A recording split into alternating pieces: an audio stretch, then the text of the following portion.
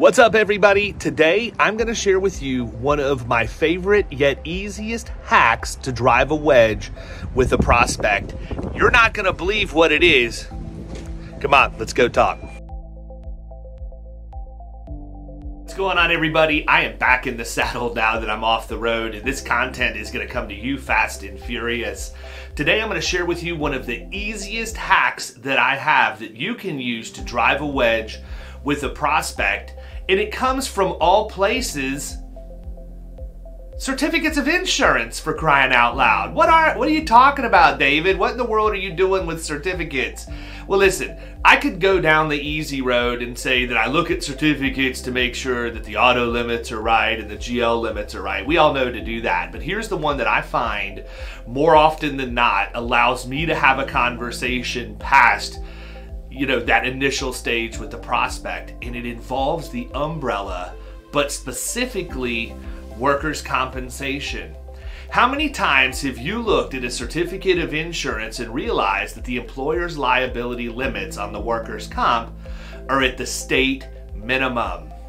We know that the umbrella is not going to write over top of that, and it is an extremely inexpensive charge for you to take those limits from state minimum to $1 million across the board, so you get the full benefit of the umbrella writing over top of it.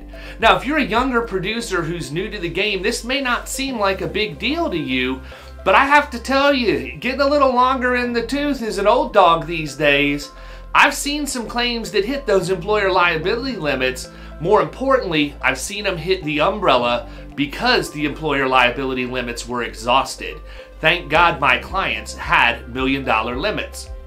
We'll get into more about what that looks like, talking about occupational disease and some of the ways that other people can sue an employer under EL. But for right now, what you need to know is there's really no reason to ever write employer liability limits for anything less than $1 million across the board. And if you're writing umbrellas for your clients right now, I would highly recommend that you go back and look to make sure that it's doing what it's supposed to do and writing over everything, including those employer liabilities, on the workers' comp.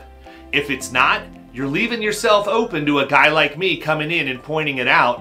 And I can promise you, when I use the claim scenarios that I use, I'm going to get that business owner's attention. So take some time, review your clients, look at the certificates you're issuing, and make sure that umbrella is doing its job, and you're going to be safe from the predators out there.